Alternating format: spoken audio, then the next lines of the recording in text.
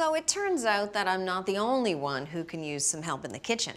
Megan and Kevin have been married for just over a year, but because of their work commitments and schedules, they find it difficult to have evening meals together, which means a lot of expensive takeout. Home economist Joyce Parslow has stopped by to help Megan and Kevin bring wholesome, simple, and budget-wise meals to the table.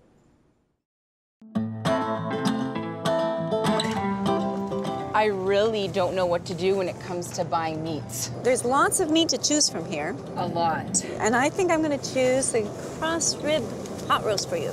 Ooh, yummy. And it makes a great anchor for a healthy plate here with your seasonal vegetables. That'll really make a great nourishing meal.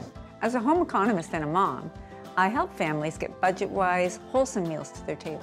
Getting comfortable with cooking is gonna make us comfortable having more people over and family over and entertaining and barbecuing. Now you say you're confused when you get to the meat counter. Yes. We've got a great app to help you figure out how to buy your meat. It'll tell you how to cook the cut, and there's lots of great recipes too. Perfect. Yeah, let's get going. Okay, Back to the perfect. kitchen. So Megan, you've got this beautiful kitchen. What's the problem with you trying to get a nice home-cooked meal on the table?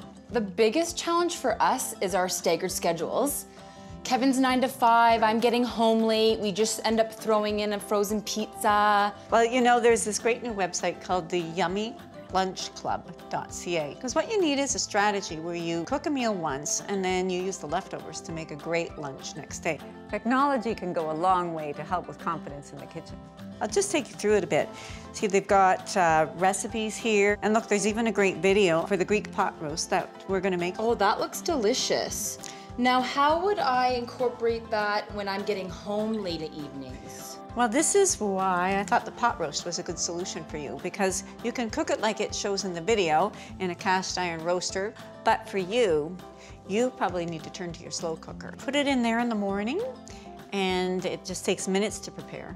And then it cooks all day, simmers away, the meat gets beautiful and tender, it makes its own sauce. You come home to a fabulous meal. That would help us out so much. And you get leftovers to make lunch the next day, and the website can really help you know how to turn that into a fabulous lunch for the two of you too. Today's been great, learning new recipe and how to extend it into lunch. So we've got our cross rib pot roast, and there's very little you need to do to get this ready. So we're just gonna season it. You do the pepper, I'll do salt. Season it all over. Good. Ooh, that looks good. That's all you need to do to the roast. Okay. For the sauce, we just have a basic tomato sauce. So I'm just gonna add some oregano to it. And then we're gonna put some olives in. Have you put it in olive before? I never have. It's easy to do with a knife. You can just do that, and then you pull the pit out. Okay. Want to give that a whirl? Or you can Let's just use your thumb. So that's all it is to it, really. Wow.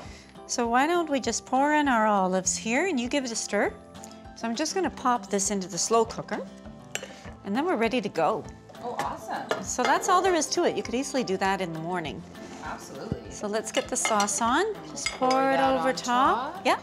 And I like to cook this on low, because if you cook it on high, you sort of reduce its ability to tenderize. So it'll take about 8 hours. You know, we're all done here. You're ready to go to work now. That's great. Thank you, Joyce. Oh, you're welcome.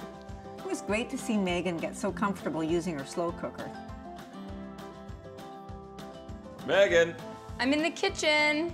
How are ya? Fantastic. Oh, good. How about yourself? What do we have here? We have a Greek pot roast and 2 different types of salads. You must have been really busy with Joyce today. It was awesome with Joyce. Oh, it's a lot of food. You know what? It is a lot of food, but it's great because we can pack this up for lunch tomorrow and take it to work. Perfect. Yeah, so cook once and eat twice.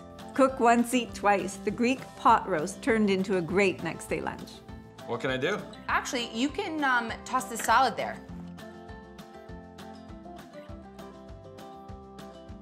Today's meal tasted phenomenal. The roast was melt in your mouth. Kevin wanted thirds. It was so good, and I think it's something really easy that I can do on a weekly basis, something that I can pick up easily. For more tasty recipes and helpful videos, visit yummylunchclub.ca.